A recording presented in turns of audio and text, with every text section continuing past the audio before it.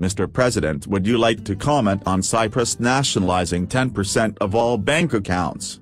This is a tax on wealth that takes more from the richest. Your sort of thing, surely? First, I want to thank Cyprus for taking these steps. In any progressive society, those who have, must be prepared to give just a little bit to help those who are less fortunate.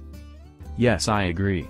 We are proposing a nationalization of all investor-owned individual retirement accounts to help shore up our social security program.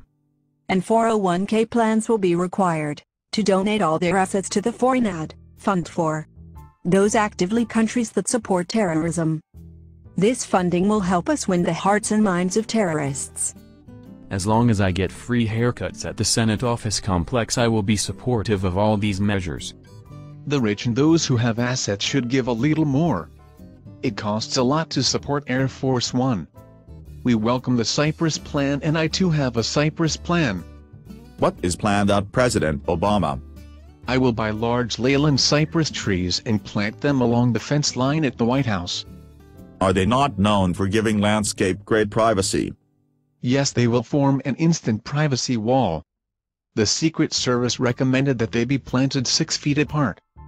They will also add immediate security for the White House.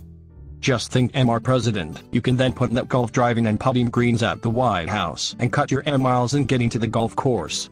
And thus you will now be able to play every day and no one will see you taking time off. Yes, Tiger Woods said, with just a little more practice I will be able to play on the pro circuit. Mr. President, we are having trouble finding enough cypresses for this request. One farm that sells them, Highland Hill Farm, of Bucks County, Pennsylvania, refuses to sell any to us. We can have our ambassador Dennis Rodman speak to Highland Hill. He can explain if they don't sell, we will nationalize their farm and give them food stamps in payment. Yes, just like my good friend Robert McGowan in Africa taught me when I was a boy, farmland redistribution and jobs creating more Section 8 housing for my supporters. Highland Hill Farm may not sell us trees, but we will tax the hell out of them. Mr. President, their website highlandhillfarm.com will be shut down. Yes, we will have DOT arrest their drivers because they only hire Americans. Highland refuse to hire illegal aliens. We will change that. Those disseminating evil farmers.